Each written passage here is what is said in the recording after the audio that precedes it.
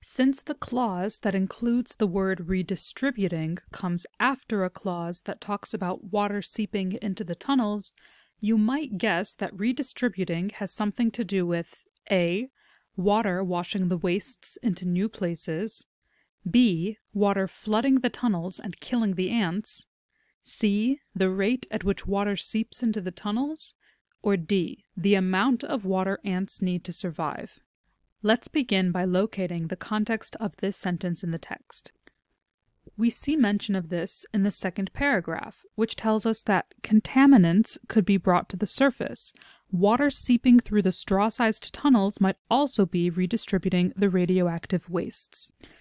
Because we see the sentence begin by discussing water seeping through the straw-sized tunnels and ends with talking about redistributing the radioactive wastes, it's logical to conclude that the water is doing the distributing.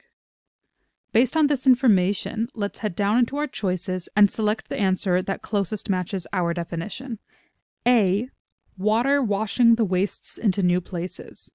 Based on our conclusion, this seems to be the correct answer, but we're going to go on just to be sure. B. Water flooding the tunnels and killing the ants.